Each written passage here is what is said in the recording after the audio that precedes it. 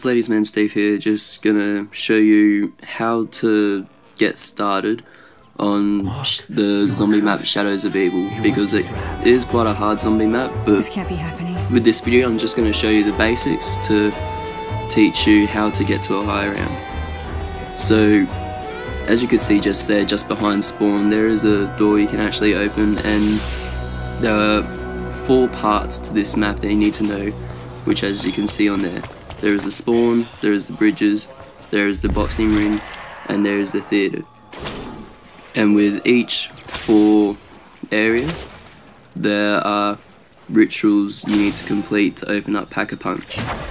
And so, well, in this video I'm going to show you how to get Juggernog, because that's your #1 priority, and then how to Pack-a-Punch, which probably should be your #2 priority. And so yeah, this is just a simple video on how to get used to Shadows of Evil. This isn't some epic tutorial on how to complete the whole Easter egg. It's just quite simple. Don't you dare touch me. So as you can see, I opened up the back there to the spawn, and you have to complete one of the rituals Like a little Dutch up courage. there in order to do one of the 4 to open up the Pack-a-Punch area. And so the summoning key, which I picked up just then, that is actually to do the ritual in the Pack-a-Punch. So there's really 5 you need to do to open up Pack-a-Punch, but there's 4 you need to do to get to the Pack-a-Punch room. And so the one that I did just there, that one is for spawn. And so I picked up the piece to do the ritual, and yeah, just a warning, when you pick up the pieces, these ghosts or these souls come out and try and attack you. Only 2 ever come out, so it's not too hard, but they can be a bit intimidating. They are just like regular zombies, but yeah, make a bit of noise and can be a bit scary if you've done it for the first time or whatever. And so yeah, I picked up the piece just there, and I run up here to do the ritual, and that's literally the first part of the ritual that you've done, and you need to do another 4 more to get to Pack-a-Punch, and then the 5th one, which is in the Pack-a-Punch area or the Pack-a-Punch room, yeah, that's the last one to be able to obtain Pack-a-Punch. And so yeah, just make sure you run around. I've begun the ritual here, and you can I always shoot the zombie souls right at the end of the ritual, because that gives me points. But yeah, just a little tip, you don't need to do it if you just want to get the ritual done and out of the way. Then yeah, just run around, or if you have a powerful gun and you want points, then yeah, you can shoot the souls, and yeah, it doesn't really matter, it's up to you. And so yeah, I'm gonna show you this little map again. So that is spawn, that is behind me there, and the way of the bridges is to your left of spawn, and it's always to the left of spawn. And so yeah, obviously one of the rituals is that way as well. If you go to the right of spawn, or the opposite of the bridges, there is the boxing ring, and I thought it was a warehouse or something at first, but yeah, like where there's just water everywhere and stuff, that's the boxing ring. And then if you just go straight on the opposite of spawn, that's the theatre. And as you can see there is a yellow bottle just there towards the theatre. That means that double tap 2.0 is there, not stamina up, because that's there.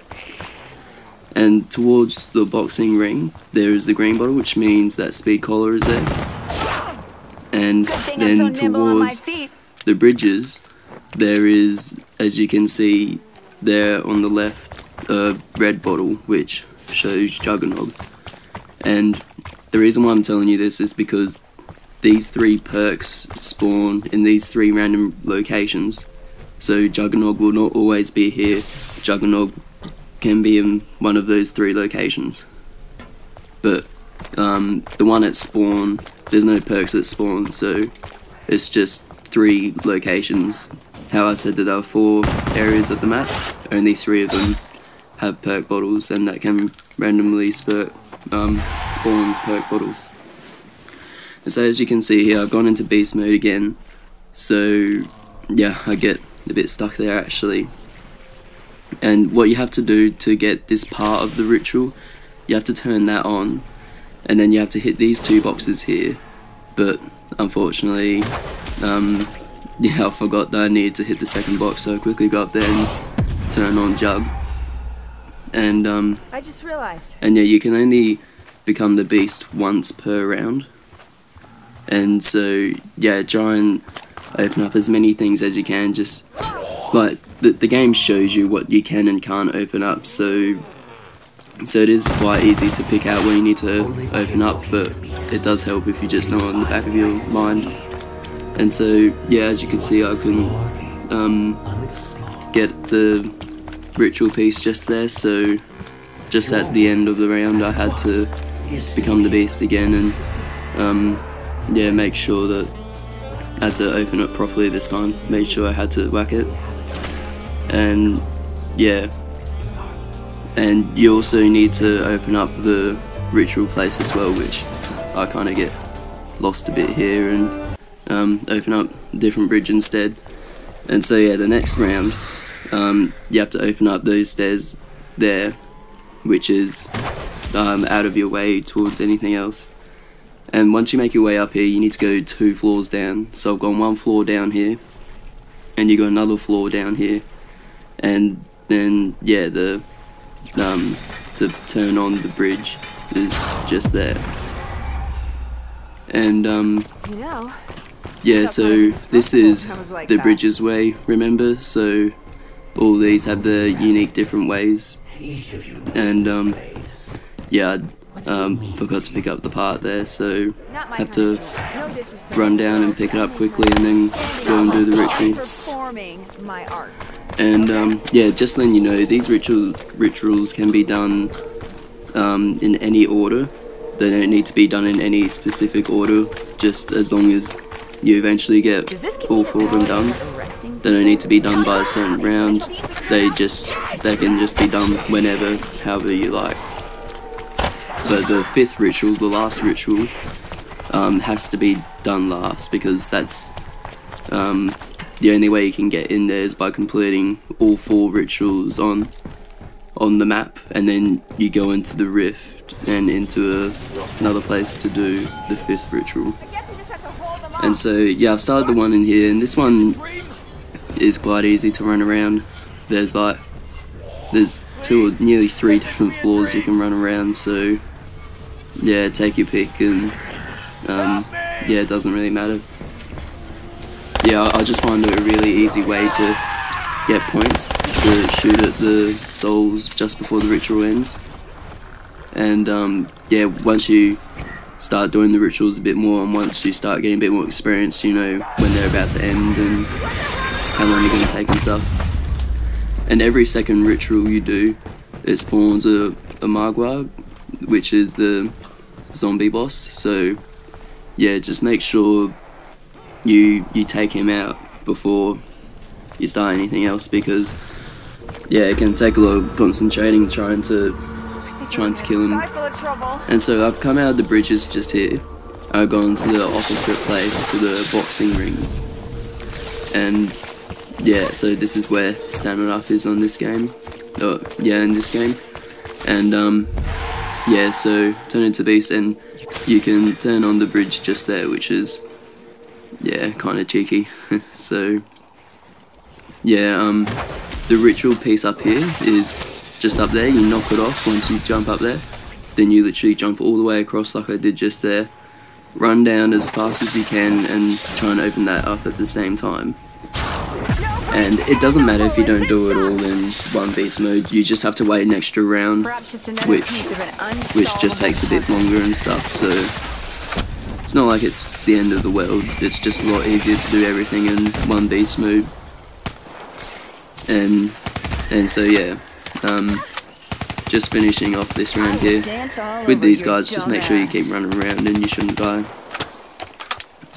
because they can actually fly up to you and like bite you and hurt you in that way. Looks like we just got a full reload. And so yeah, I just run down here, Why did you kill? and pick up this ritual piece, and yeah, just Every time we pick something the souls are really quite easy to kill, but during the ritual itself, when they keep spawning in and stuff, then yeah, that's when most people decide to just run around rather than try and shoot them off.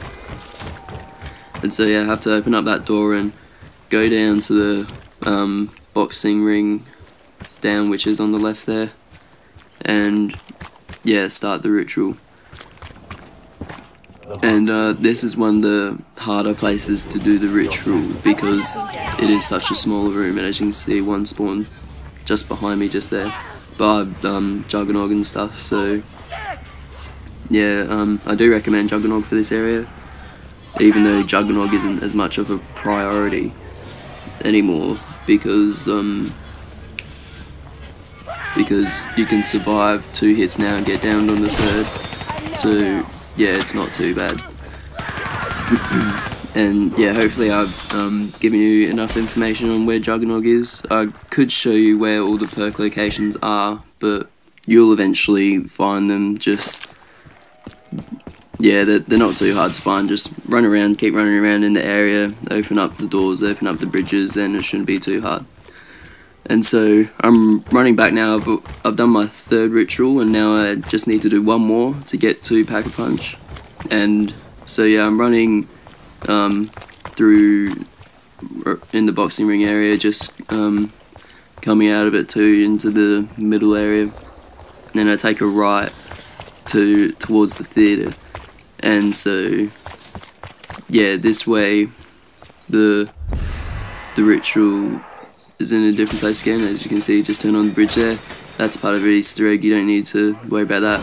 That opens up to the rift, and which you do need to open up one of the rift places later on as well. And the part is up there, so just where the perk is, just there, you just simply have to do a little jump up, and yeah, and as you can see, it is literally right there when you come out of beast mode. So yeah, nice easy place.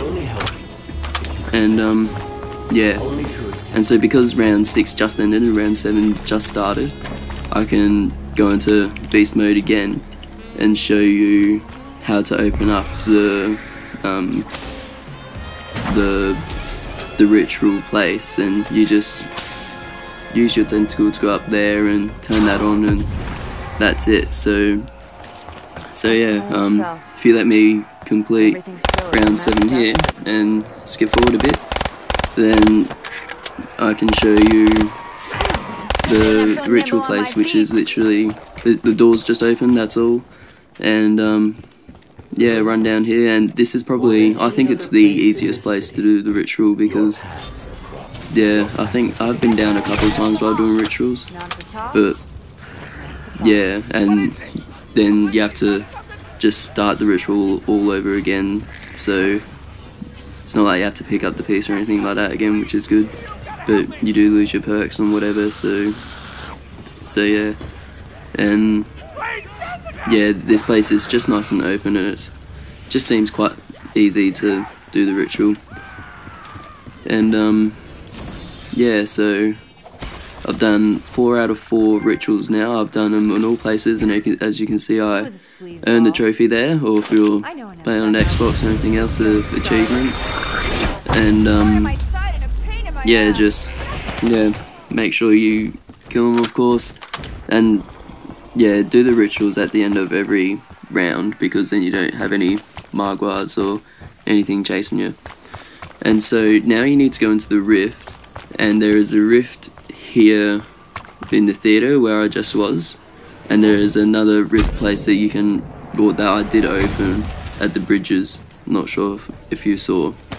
And once you enter this place, you have to kill zombie souls, or whatever they are, just souls or whatever.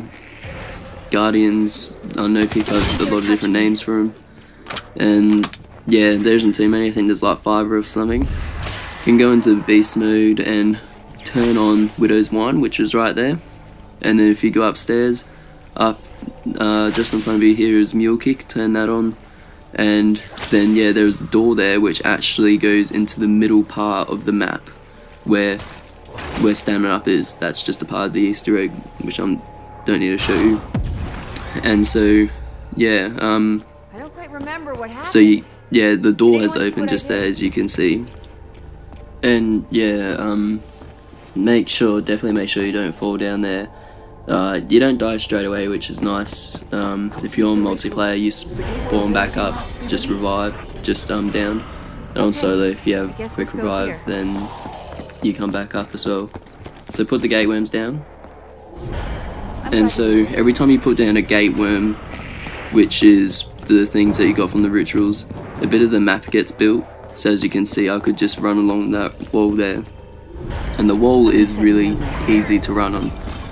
All you need to do is jump onto it and it does the rest for you. You don't need to latch onto it, you just press X and then run towards the roll and you will automatically run along it.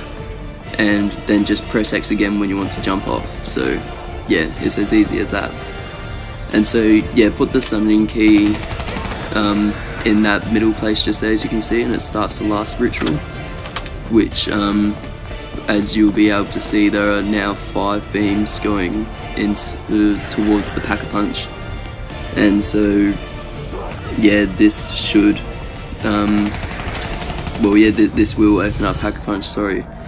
And yeah, so once you've done that ritual, then the Shadow Man will talk to you, he'll say something, and then turn into an octopus and yeah, open up Pack-a-Punch for you. So yeah, yeah, that's it really.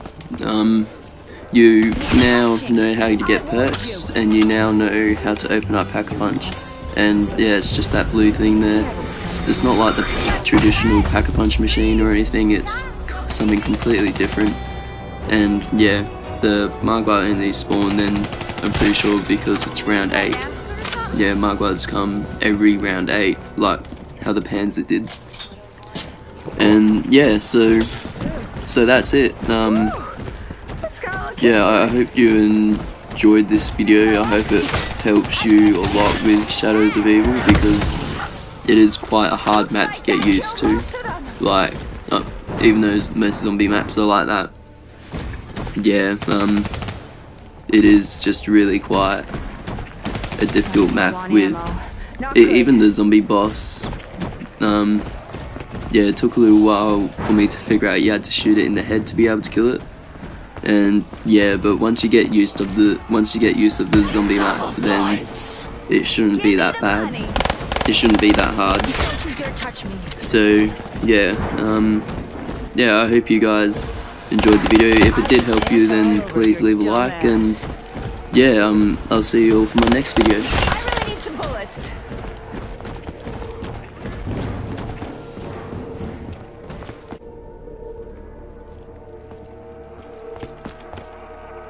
Kill me, I guess.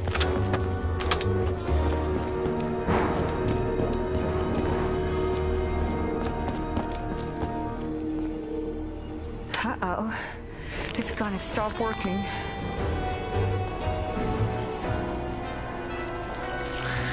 Weapons appearing out of thin air? Is this Nero's doing? I am loaded up.